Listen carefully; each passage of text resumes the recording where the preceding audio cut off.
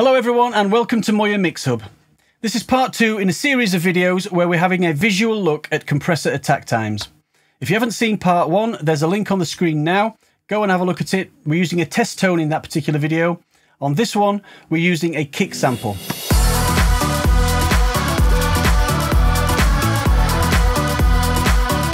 Right, what I've got for you is a kick drum sample that's normalized to 0 dB. If we look on the meters, we're getting 0. Okay, the compressor we're going to use is the same as in the previous example, the built-in digital compressor that comes with Logic, purely because it works on pure maths, no saturation, no anomalies, nothing weird, it's just doing its thing, okay? And if we quickly look at the settings, I've got 0 attack on at the moment, hard knee setting, fastest release, no makeup gain, 2:1 ratio, 0 threshold, and first of all, we'll run it in peak mode. Okay. We've got 0 dB signal here, so if I press play at this point, the compressor is on. Reset the meters. We get 0. Okay, as you'd expect, we've got nothing going above threshold. But if I put -20 in there, we've now got 20 dB above threshold, 2:1 ratio. So therefore 20 divided by 2 is 10. So we should get 10 dB gain reduction. And if I reset the meters here, yeah, there you go. We've got 10 dB of gain reduction, as you'd expect. But like in the previous example, if I flick to RMS mode and we flick that and we reset the meters here, you'll see we're back to 0. Even though we're at 0 milliseconds attack, we've still got 0 in the meters because RMS mode won't pick up on the fast transients at the beginning of the sound. So what I'm going to do now is I'm going to bounce out, as I did before, some various settings, 5, 10, 20 milliseconds in both peak and RMS mode, and let's see what it's doing to this kick drum. Right, here they are side by side, and as you can see the peak ones are in green at the bottom, going from 0 up to 100 milliseconds, and the peak one, the RMS ones, sorry, are here in brown, 0 to 100 milliseconds. So we can see what's going on there. As we increase the attack time, the shape of the attack changes. You can see it's not waiting, like we said last time. The compressor doesn't wait for that period before it does anything. It starts compressing straight away. It's just how long it takes to do that compression. And if we grab all these and overlay them over that kick, you can see that the RMS attack times are longer for the same value than the peak attack times. Let's have a listen to them. So what we've got here are the peak settings on the bottom, 0 to 100 milliseconds, and the RMS settings on the top, 0 to 100 milliseconds. So let's just have a listen to them in order to see what they actually sound like. If we listen to the peak ones first,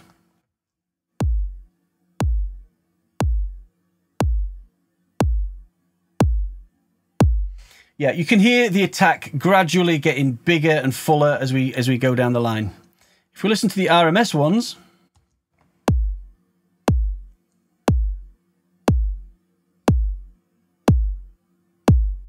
now that initial slappy transient at the beginning is there in every one of those, but what you'll hear as we go down the line is the sort of mids and the low mids of the kick sound become more prominent.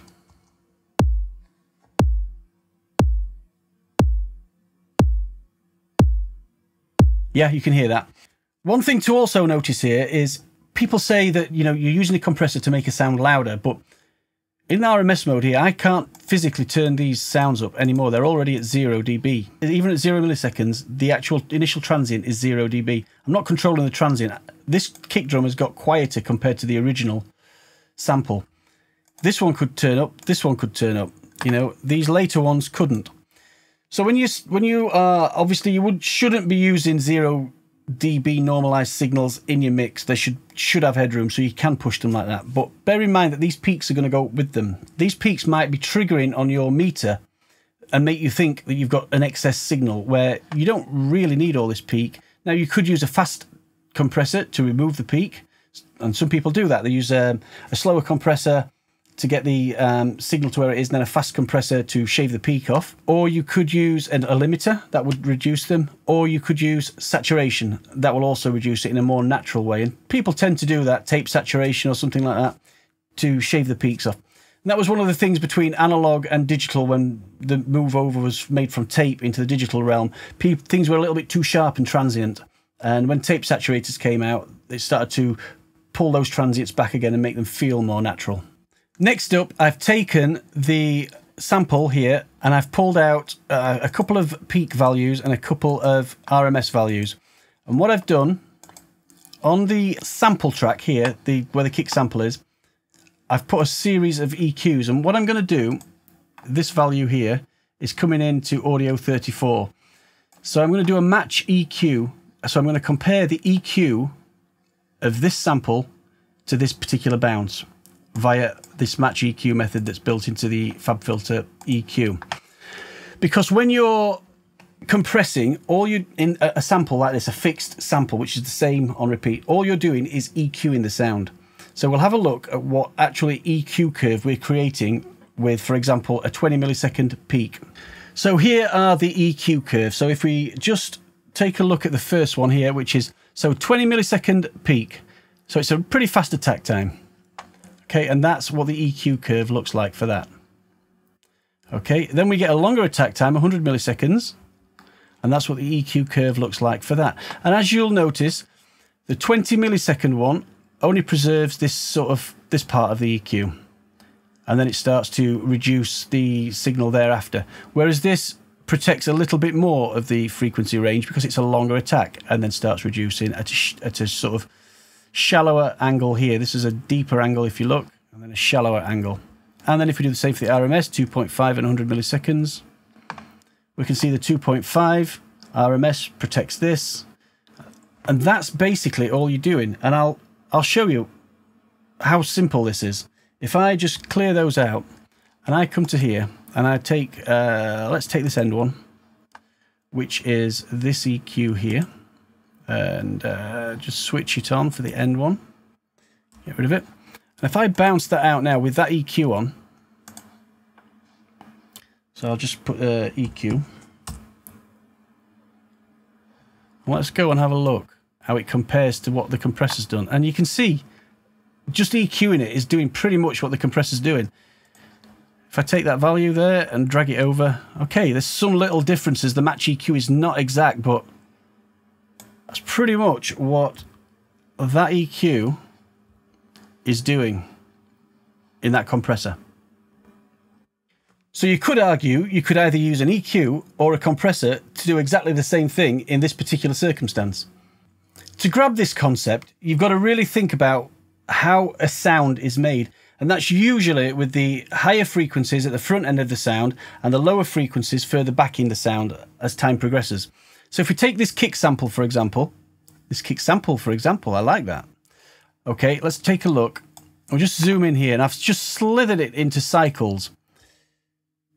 So if I open that first cycle, you see this is the very, very first part of the sound. Okay, here. Okay, so that very first cycle is doing that. Let's go in here and have a look. So the next cycle is down here. We're already at 1.5 kilohertz, even this far in to this particular sound. Next one, less than 1 kilohertz. 600 hertz. 400 hertz, and etc, etc. You can see we're going down as you'd expect. A kick drum sound goes, doesn't it? What I'm trying to prove is all that frequency range happens in this first little bit of the kick drum sample. The sample is way longer than that, but most of it is sub. So if we look at these examples here, where we've got a kick at 100 millisecond peak compression on, you can see the compressors going down here. It's always going to leave these initial high frequency, and not necessarily high, sort of, you know, here we were at below 1,000 hertz at this point, so it's leaving all this. Probably that's the same as well. So, you know, everything 600 hertz up there is untouched because of we've got a this attack time. We're always going to be turning down the back end of the signal, which is generally the lower frequencies.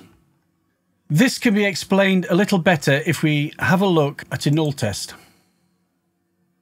So what I've got here, I've got two sounds exactly the same, a compressor on each. So we've got two compressors, one on each, and one of the phases is inverted. So whatever these compressors are set to the same value, they will cancel each other out. So I just zoom down there and we press play. You can see they're operating, but they're cancelled out. So what we can do now is I can alter the attack, and we can listen to what the attack is actually doing. Okay, and if I bring an EQ across here, we can see what frequencies in this particular sound are being affected. We're at 2.5 milliseconds there, and we're already getting 1 kilohertz of signal.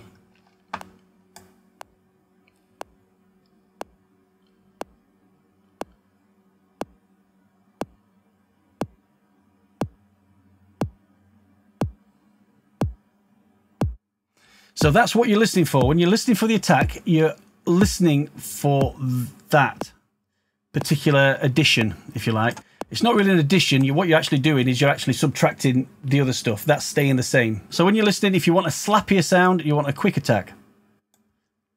You know, if you want that slappier sound there. If you want more of the sort of lower woody sort of sound, you want a slower attack. Down there. So it depends what kind of transient you're looking to get. And obviously, if you want to get rid of the transient, then you want a really fast attack. Now let's go have a look at some classic compressors, just a couple of examples. So this is what the 1176 looks like. You can see it's just leaving it's on the slow setting, it's just leaving the initial transient reasonably untouched and then squashing everything else. If we go to the next one, DBX 160, again, it's doing a similar kind of job. We know this is an RMS compressor.